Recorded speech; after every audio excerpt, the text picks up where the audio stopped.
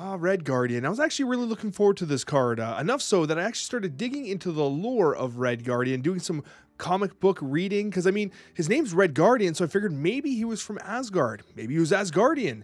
And it turns out he's not from Asgard. He's from Midgard, and that makes sense because he's mid.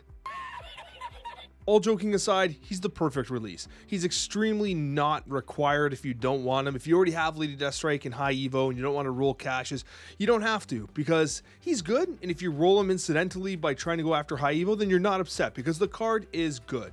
However, it's not great, and I don't feel like it's like necessary. It's not like a build around card the way like a Hope Summers is, or even a Red Hulk is to some degree, where Red Hulk's being added to pretty much everything and the win rate just goes up. Red Guardian's not that. He's a good tech card, he's a good 3 cost, he's just good. He is the prototypical baseline for 3-star releases. He's not bad, he's good. And so if you get him, he's absolutely okay. Don't need to be upset about it, but you're not necessarily doing massive build rounds around him, okay? Especially with the change to Zabu, his primary target has been kind of changed to like, I don't know, Ravonna, Nebula, Sunspots, and others, right? I was not able to effectively hit Deadpools in my experiments thus far, but overall, hey, that's a possibility too. I did like him though. I did like him. He was totally fine. And that's okay. It's okay to have a fine release, right? So let's talk about some of the decks we were playing with and finding some success with. Now, right off the top here, I do like the idea of playing him with Silver Surfer. He's a 3-cost card, and this Silver Surfer deck was one that I like. It's nothing fancy, but it was traditionally just a very good, steady performer. Red Hulk's release has kind of given it a bit of an issue, because before it just had to try to compete with like Blob, and that was hard enough. Now Red Hulk is so huge that it can be a little hard to deal with, and I've been working on some new decks that are trying to use like Goose and stuff like that, but not quite ready for prime time yet. But this one here is just fine. It's totally fine, and Red Guardian is taking the place of a card like Rogue, for instance. Rogue was often being used as a tech piece here, and Red Guardian has a much more stable baseline than Rogue does. Rogue sometimes was just like, well, this is kind of useless, I'll just throw it out for the 2 power, I guess. But with Red Guardian, you're always at least hitting something for the most part. You're at least being somewhat disruptive, so it's a much more natural inclusion. Totally fine card. I liked it here. It worked. I might even keep it here over Rogue. And then we go to Red Evo. This was like a high evolutionary deck using the Red Hulk, and this was okay. This was trying to do the thing with like Scorpion and to, you know, maybe getting the Abomination out cheap and, you know, giving you options with Red Hulk, Hulk, and She-Hulk. Again, it was totally fine. There's nothing crazy about this deck. It was basically just a high evo shell that used the Red Guardian to summon effectiveness, and there's nothing wrong with that, right?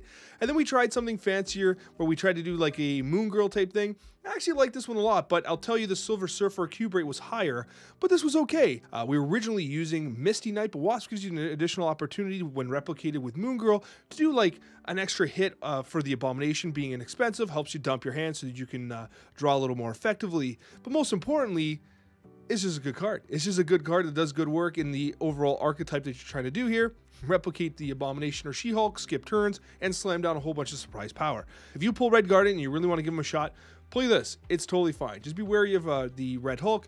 Maybe consider like taking out a Okoye, adding someone like a Goose maybe, or you know, whatever you want. That might be coping a bit, but anyways. So my first impressions on Red Guardian are overall positive. I think that this is an absolutely fine card. It's good enough to include in your deck. It's good enough to you know, pull a Spotlight cache on if you don't have them and if you're missing others. If you want to skip them, absolutely okay as well. I would lean, actually I should mention this, if you're short on resources and you only have like 3 or 4 keys or something like that, I would prefer that you probably skip Red Guardian and attack White Widow. I think White Widow will have a wider general appeal than Red Guardian is, but the card's totally fine, right? I'm just saying if you're kind of scarce on resources, I lean towards White Widow being better than Red Guardian.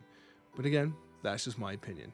Thanks so much for watching, guys. We got some gameplay highlights here that I think are going to be a lot of fun. They kind of really do showcase the card and its capabilities, and I hope to catch you on stream as well, where we have a ton of fun testing cards and brewing decks. All right. Forge. What a road Forge has been on, eh? 2-1, 1-1, whatever the hell else it is now. Do we just Nakia, or no? Nah. I really like the idea of Cope Summers here, but Nakia is just sensual as hell with Sebastian Shaw. This is pretty sensual here. I like this play. And then you play Nakia again? Oh my god. Do we have... Oh, man. I think we play Sarah on Onslaught Citadel here. We have to. We have no choice. We Sarah Onslaught, Salty McShivers. What a great name. Oh my god. What have they done? Some guy just subscribed. Oh, some guy with a subscription. Well, let's go. Hi from Mexico. Please say hi to your international fans. Hello, international fans. Here's the play. Hope Summers, Red Guardian. Nikia, Absorbing Man. Massive Pumps. Let's go. Late Snap. Get wrecked, Sarah. That's like the late insult snap. Where I knew I had a great play in the start, but I wanted to hurt your feelings in the middle of the play to do it. Do they Red Guardian me back, though? Nope! Emotional damage, baby! That's why you snap during the turn. Because it's too much damage. It's too much emotional damage. Because, like, it is such an arrogant snap. I'm so lucky I get to do this, guys. I love you guys. I can't believe I'm this lucky. All right, we got some Sunspot gameplay here. Oh, Castle Blackstone. Gamers love Castle Blackstone. Man, if I play Sunspot, they're gonna play here for sure, right? What? Oh.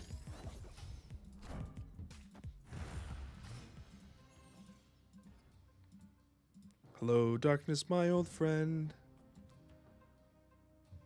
Okay, we have to put Sebastian Shaw there right now. Because he loves it. He loves it. Oh, we got some Cyclops gameplay, do we? Abs Man? Ew. It's gross. Me, no likey. But look at this. Red Guardian. Giving Cyclops the how do you do here. Give him a good old little pump. Whoa, War Machine. Ah, they played their 4 energy, though. But look, now we get extra energy as well. Look at this. Look at this Red Guardian gameplay, guys. All right, we play Sarah. I don't think we ever win this. They always play here. So I think we go Sarah here. We get the extra 1+1. They always play mid. We don't need it. Because Absman's already down, getting spanked. Please don't hit Cyclops, Misty Knight. Thank you. All right. Terrible. Terrible. Absolute just garbage. So bad. So bad, so sad. You know what, though? Still winnable. Still winnable. You brood here. Do they always play something here? Do we give here? This is only 10 power. We do this. We do this. Shaw's just going to run up. I think we send it. Let's see if Red Guardian did us proud here. They Doomers. Man, I didn't actually expect Doom, to be honest with you. I think we win with Sebastian Shaw, by the way. That Sunspot in great position behind the Armor. But Sebastian Shaw should... Oh. Oh! And we win tiebreaker? That is such a tight game. Such a tight game. That Doombot was pretty good. I like it. That was a cool game. I like that one. See, look at this. Red Guardian gameplay is going to be worth it. You guys are in chat getting all sad. Meanwhile, look what just happened. We have Red Guardian synergy. And yes, Skillmonger technically deals with it too. But you know what? I'm not worried about that. Because they just took my Skillmonger. And they snap on my Nova, maybe. Watch this right. Oh my god, you gotta be kidding me. I mean, this is sad. It's actually really sad. I was so excited to play Red Guardian on top of the Quinjet. And then what we get is these stupid Savage Lands, which make it so that my Red Guardian hits a Raptor. Which is, I guess, fine. This is dumb. I want to hold him. Do I hold him?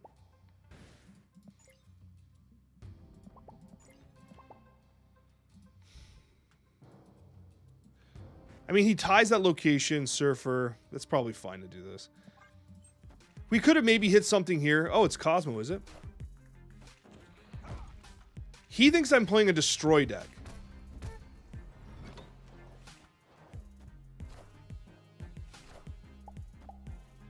See, they didn't expect Red Guardian. I am an elite gamer, doing elite gamer things. No one can stop me. And that's a 3 cost. We play Cope Summers here. We play Sarah here. We could just play Sarah there. Nah, we just win there anyway, probably. Oh my god. They stole my Nakia. How dare you steal my Nakia? Absolutely disgusting. This allows us to play Absorbing Man, by the way. This is why you play Sarah with Hope Summers, so you get the extra energy for the 4 cost Abs Man. And they Loki us. But they have a Cosmode location, so Loki is kind of hard to hit.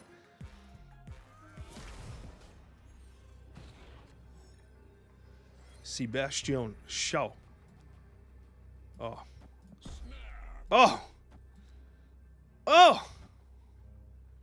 We don't even need to play there. It's a good win. I mean, it's not a good win. It's whatever. Red Guardian hitting that Raptor as hard as he could.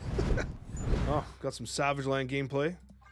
We could remove the text on the Raptor. But knowing our luck, they're like Annihilus gamers. It's always Dr. Octopus, eh? Great Portal should just be Doc Ock. It just gives you Doc Ock every time without failure. Oh, classic mill gameplay. Such an annoying deck.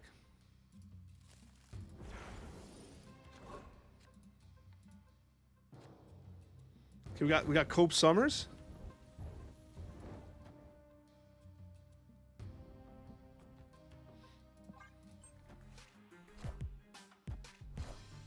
We will have initiative, maybe. Oh, it's a flip. Oh my god, just so unlucky, man. We could have had initiative, turned off their Cope Summers, but instead they get all this extra energy. Disgusting, man. But at least we negative the Kitty Pride, and it does not bounce back. What we're gonna do here, I think, is do we just play Sarah or do we just go risky with the Doc Ock? We have Silver Surfer. We got, oh man, we get so much more by doing this, but we kind of throw this location, don't we? I don't want to throw the location. We just need an extra energy for the Abs, man. We do this. We do this. Throw Shaw there, maybe.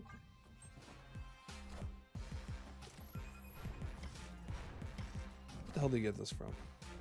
Wow, they're Loki gaming, are they?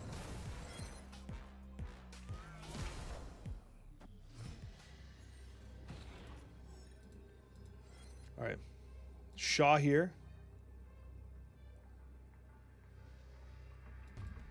We're just short because we want it. We want a Skillmonger, but maybe we let them play Skillmonger if they have it, right? Because it's going to take out the Kitty Pride. So maybe we Sebastian Shaw, Silver Surfer. No, Silver Surfer Abs, man. This is kind of short, isn't it?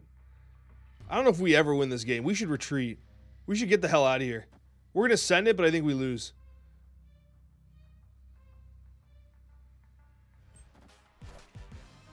I'm expecting them to play Skillmonger for us.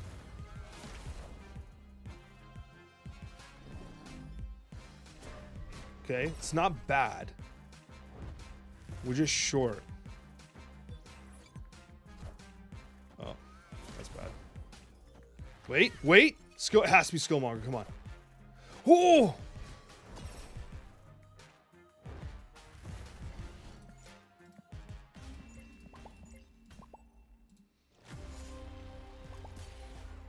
Just barely lost. Damn it, Loki. Red Guardian's been okay. Now, I think this shell's a little greedier, so I wonder about it. I wonder about it. We're trying to do like a debuff Evo style deck. And the Red Hulk here showing his colors. We like drawing cards, don't we? Why wouldn't we want to draw cards? Let's do it. And also, this is going to be a magnet for some Cyclops gameplay, which is nice. Could roll this turn going to She-Hulk, but that's weird. I think you go Cope Summers into play the Cyclops. Also, Red Guardian would have smoked this Zebu. Oh my god, is it a mirror match? Are we actually mirror matching here?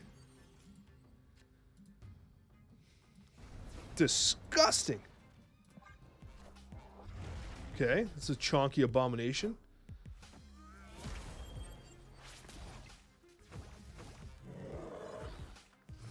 All right.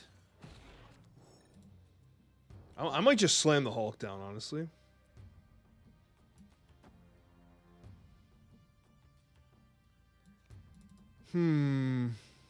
But floating is so sensual. It's so sensual. Man, if only we could have played like... We need like a Sunspot to throw in a Vormir or something. Or armor, obviously. I think they have armor. They must have armor. They have a play into Vormir.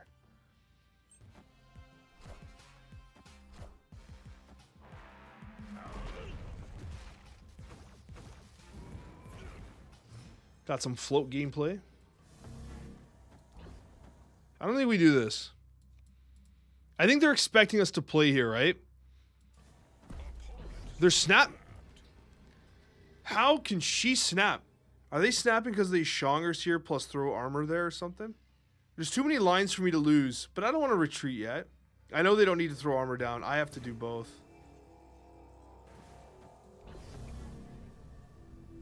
I'm going to send it just out of sheer curiosity.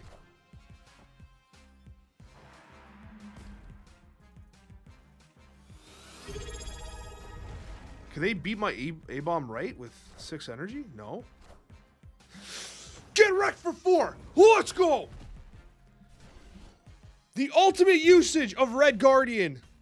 Red Guardian taking one for the team so Abomination can steal 4 cubes. You'll love to see it.